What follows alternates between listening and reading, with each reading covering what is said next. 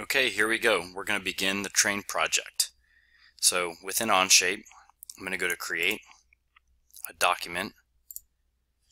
I'm going to call this the IED Toy Train. And that's going to create a new document. It takes a second to load.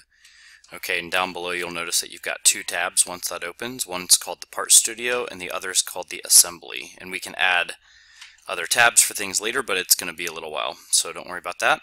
The Part Studio is where we're going to work, where we're going to build all of our parts, not just the train body. This video is just going to be making the train body.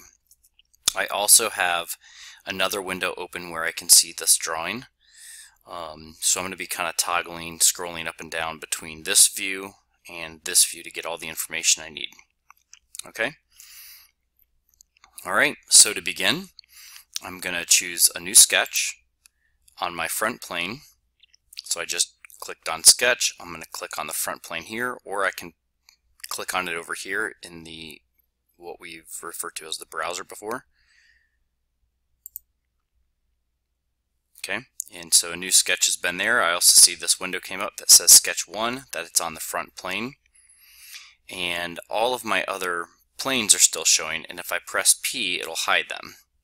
Now if I want to look at that plane so that it's perpendicular to my line of sight, or normal, you can press the N key, or I could use the view cube here, but N is the keyboard shortcut to make the current sketch you're on turn normal to your view.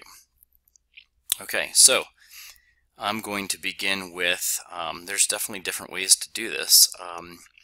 Let's see, the front is like a rectangle if we look at it. Okay, there's like a rectangle here and then an arc. So I'm going to make this rectangle and I'm going to dimension it in here a second. So the exact dimensions that you're seeing don't matter yet. I'll click that and then I can go use the dimension tool and dimension my lengths. So the width here is 2. And the height, you got to look for that extension line that comes to that corner, trace that extension line all the way over. There's the arrow tip touching it, 0.875. There you go. And the fact that my sketch went from blue to black tells me that it's fully constrained. And then I also have an arc. It's not a full circle, so I'm going to use this 3-point arc, this one.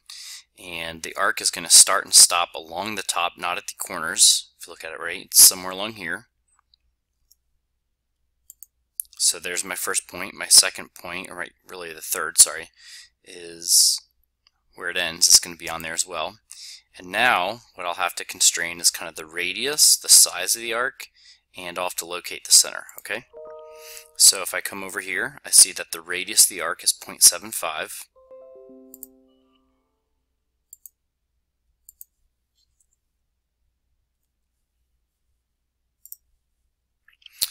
And the height of that is 1.375.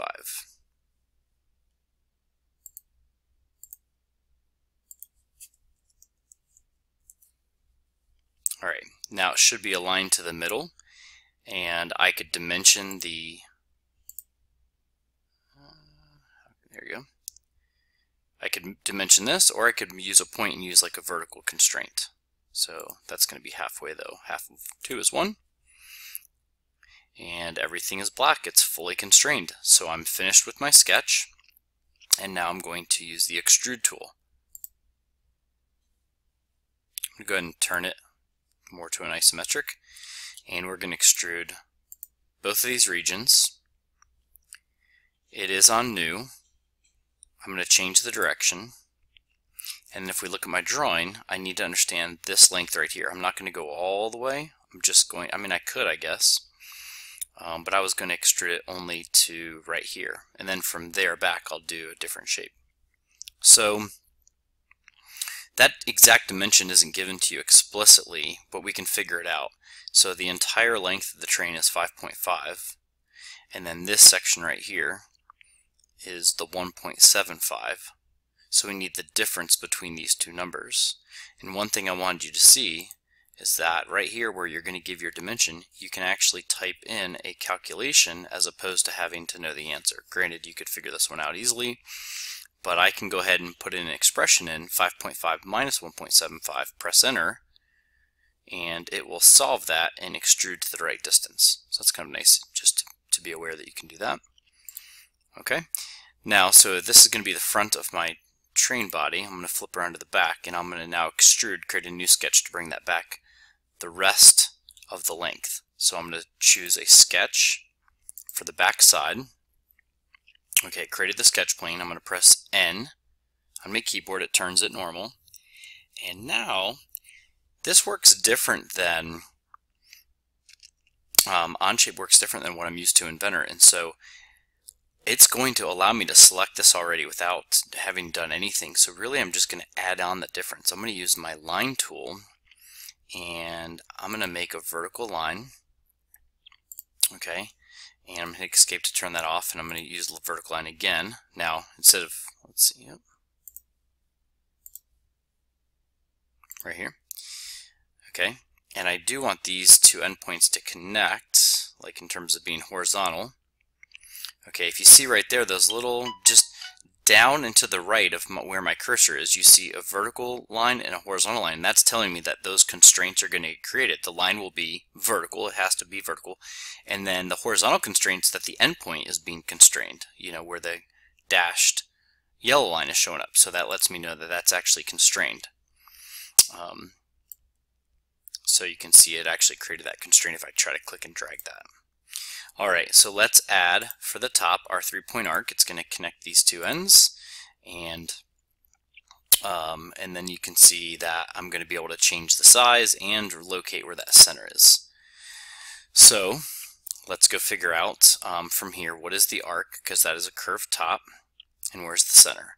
And for that, it's actually in the other drawing. The radius of that arc is the 2.35.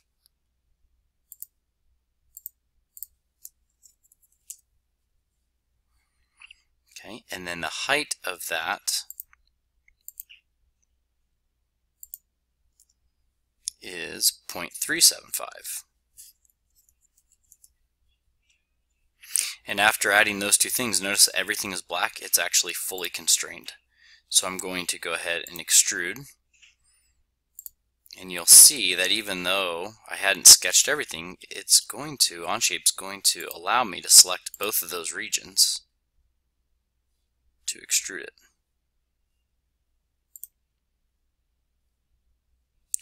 And the distance is 1.75. There you go.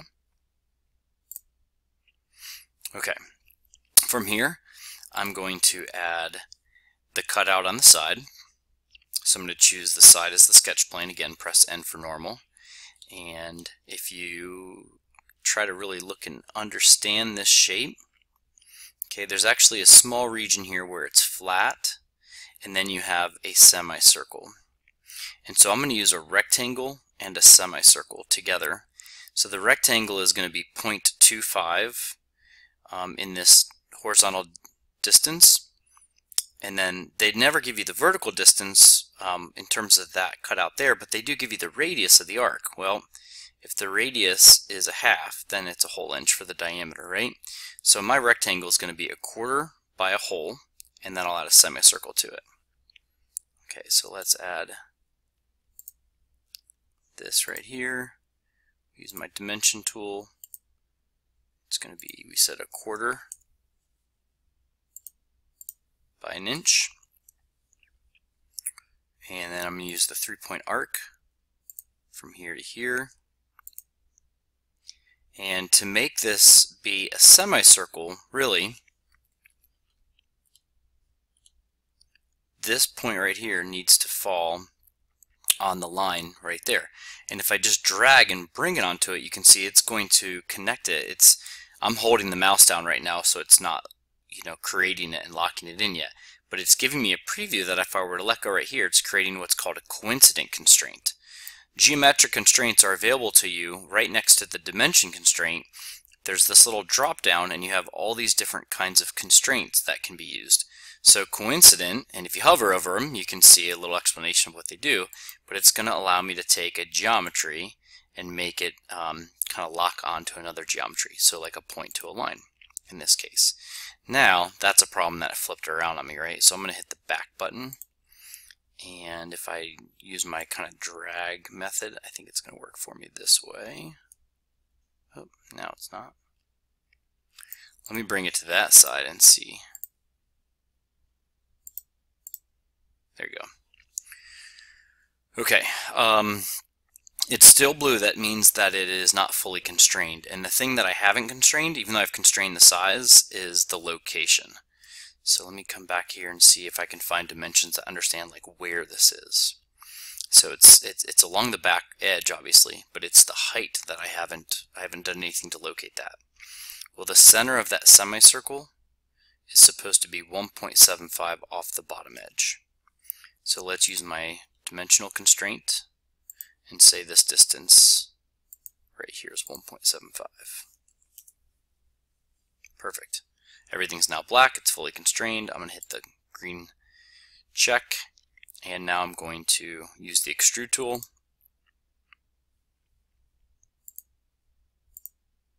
And this time in the extrude menu, I'm going to choose remove instead of add. And I could type in a depth of 2 inches, that's the full width. I could also hit, instead of a blind distance, I could say just to next, and it should go kind of to that next feature or side of the part. So just different ways to do that. I'm going to accept that. Alright, the next feature I'm going to add is there's several holes. Okay, there's a hole on the top, there's holes on the side for the axles, these are for the cow catchers, and on the back there's a hole for the little magnet. Okay, the hardest one is going to be this one on top because we have to create a work plane where there's not a flat surface to choose. So let's get this one out of the way. Alright, how to make planes in general. There's this menu. I'm not inside the sketch right now, and so this is a drop down where any one of these tools might currently be visible at the time. It depends what tool you had used last. But inside there's the tool plane. Okay, and this is going to allow me to create a work plane different ways. One is an offset, but there's all these other choices right here in this drop down.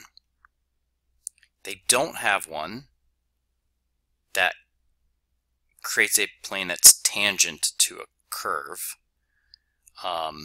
the way we had in Inventor. So I could use the offset, choose say this flat surface, and then I need to go figure out what the correct distance is, right? But there's another way, so I'm not going to do that. I'm going to start a new sketch on this front face. And I know that I want a work plane. That hole is going to be right on the top, right? Well, I'm going to create a point that is on this top. Okay, so the point tool, if you find the line, rectangles, etc., there is just a point right here. And I'm actually going to create that point. It's kind of finding that vertex, the top of the circle anyway, but I'm going to make it a point in my sketch. And that's it. So now I have a sketch where I've defined a point, since there wasn't a vertex on my model, that is the very top of that. And then under plane, I'm going to choose the point and plane. Sorry, right there. Plane and point. This means the plane that I use, it'll be parallel to it, and the point is a point that will be on the plane. If you ever want to know how tools work, look for these little question mark buttons, these little help buttons. If you press them, it'll just open up a new website, a new browser link, and you can use this menu to understand all the different tools that they've got. So it takes you already to the plane, but you can from inside here, you can start navigating and looking at other help topics. But I'm working on a computer, so I'm going to go to the desktop version instead of an Android or iOS. I'm going to expand it right here, and then there's subtopics. So we're trying to use the plane and point. You can expand that, and you can read this, and it explains how it works. Create a plane that passes through a point and is parallel to a plane. So pretty cool. So we're going to change this to plane and point, and now I just have to make my selection. So I'm going to select the point, and then I'm going to select this plane. It created that plane right there. Okay, so now that plane will be the basis for my sketch. New sketch on that plane. And turn it normal. And this time it's only going to be a point because I'm going to use a hole tool. So I'm not using a circle, I'm just going to use a point. It's going to be a line to that. That's right in the middle of the feature. I just need to know what is this distance back. Let's go look that up on the drawing. Okay, so this distance back is actually given right here, 0.875. And it already has it horizontally aligned. It's black, so I know it's not movable. I'm done. So I'm going to hit the green check. I'm going to turn this way. If you want to hide that work plane, I can come over here and click that little eyeball, and it'll hide the plane. And if I want to hide the sketch that was used just to create that one point, that's sketch 4, I can do the same thing. Click the little eyeball, and it'll hide that. Okay, so where we found the extrude button, follow all these tools over and you're going to find the hole tool right here. See what that one looks like. So I'm going to click on that. This is going to be a simple hole. Blind means we're going to just define our distance, and it is actually a 1/2 inch diameter. So it's got that, and it's a 1/4 inch depth. You'll probably have to change that. I'm guessing it's not going to come up default for what you need. And that's all we're going to do. Okay, 1/2 inch diameter, 1/4 inch depth, and just accept it. Alright, all the rest of the holes should be really easy. They're going to work the same way, but I'm going to make sketches, lay out where the points are, you know, to define the center of the holes, and then I'll go use the hole tool. So, you know, at this point I might speed the video up, but I'm going to do it, and you guys can hopefully follow along.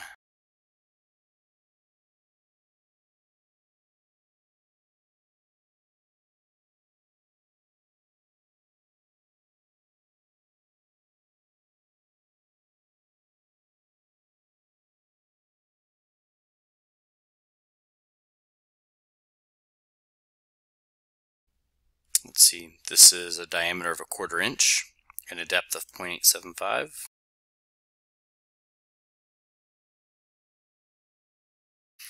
They do have a menu here where I can change the standard from custom. I went to ANSI.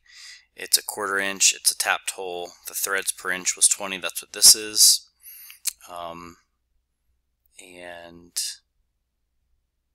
let's see, the depth right here I'm going to define as 0.875, and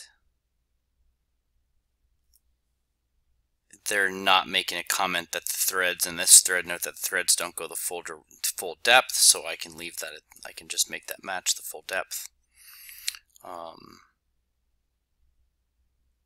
And I think that's leaving a few threads off the end. We'll just kind of let the default take place there. So, and I'm letting this, it's going to let me change that too. Nope. So when I put in that size, you're going to have to let it override some of these things and just go with them. So ANSI, hole type, tapped, 1/4, 20.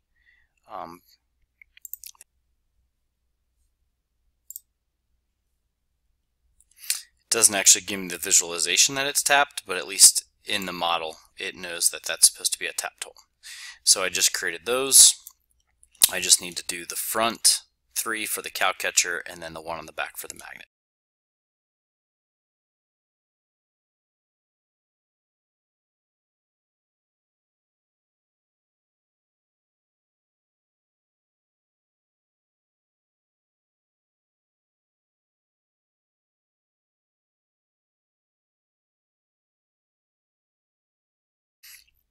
Okay, making this point on the back is actually really easy. It's finding the center of the arc. Notice the little symbol it's giving me, plus it's highlighting that. So, and that is where that point is supposed to be. According to this drawing, okay, that hole is concentric. They gave us this arc, the leader line, kind of going all the way back to that center. So those things are concentric. So that is already black. It's fully constrained. I'm good to go there. Just going to use the hole tool, and I need the hole information, which is a 1/4 inch diameter and a 1/2 inch depth. So choose the point,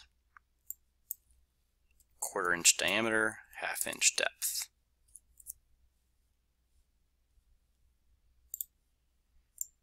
Okay, so there's the train body almost done.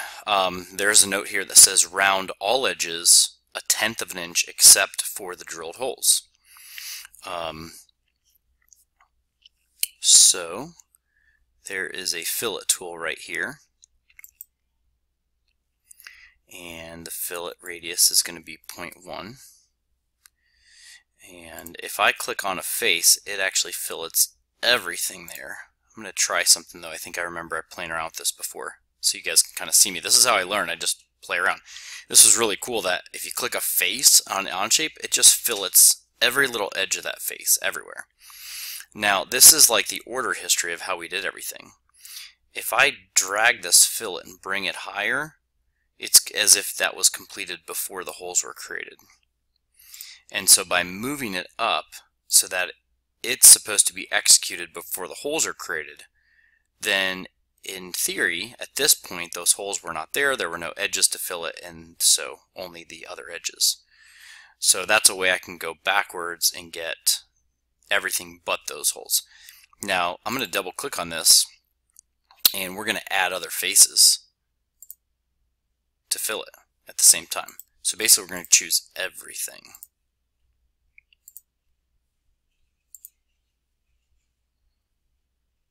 Make sure the bottom. We may have to, the curves, we may just have to accept it and then kind of look. So I'm holding the right mouse button and moving my mouse just to orbit around. So kind of looking at all these little grooves and seeing if there's anything that got missed. But I think everything got filled, you know, on the back here, all these little edges, these curves. So if you missed something, then you can just go back into your fillet menu, double click, and choose more, add more to it. But there you go. So I only have one fillet command in there.